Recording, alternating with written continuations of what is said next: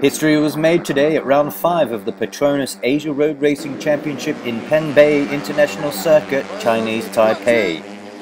In race 1, Hadi Wadjaya rode to victory and sealed the Underbone 115cc championship title. The Indonesian ace became the first Underbone 4-stroke rider to claim the race title twice, first time in 2010 with Kawasaki and this year with his new team Yamaha Yamalube KYT R9 Tunggul Jaya. And in race 2, Malaysian rider Arif Musa took his first career win in the Underbone 115cc class. The Pachi Yuzi Honda racing rider broke away early from the rest of the competition and did not look back as he claimed top prize in Chinese Taipei.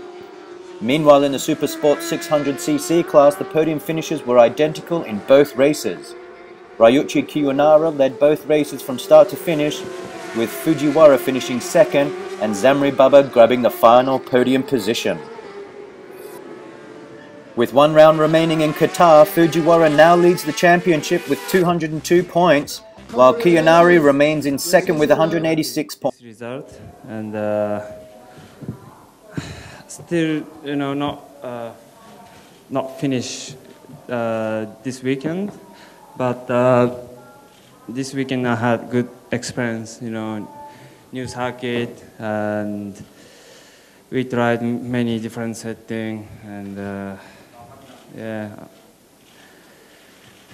Anyway, I'm happy.